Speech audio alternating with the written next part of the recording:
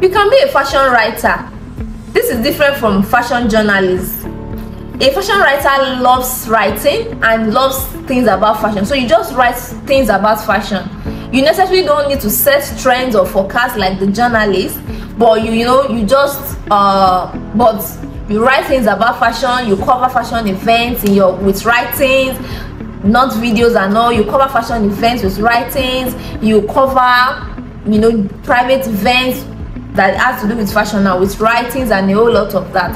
So you can actually be a fashion writer if you are good at writing and you love fashion. You can be a jewelry designer. This is not so much tapped in Nigeria fashion right now.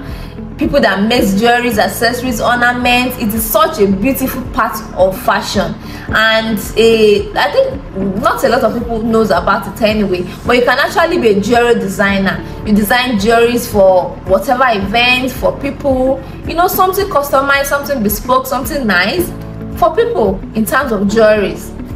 You can be a pattern maker. Pattern maker makes pattern templates, of course, pattern dresses, for patterns, for all type of dresses. So you necessarily don't need to cut and sew, but you can just make patterns for people that needs them. You can be a personal shopper. Say for instance, all these celebrities that don't have time to go shopping or buy things for themselves, you can be their personal shoppers. You know them, you know what they like, and you work towards getting something nice that they will like. So being a personal shopper means you are creating looks for a particular person.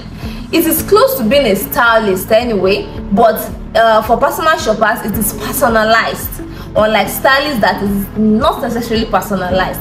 So you can be a personal shopper. Say for instance now Tiwa Savage, you're a personal shopper to Tiwa Savage, or like someone that is a stylist to everybody, any clients.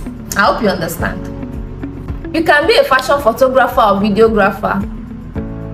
These people actually take shots and editorial shots and videos from the designer's point of view and also from the client's point of view.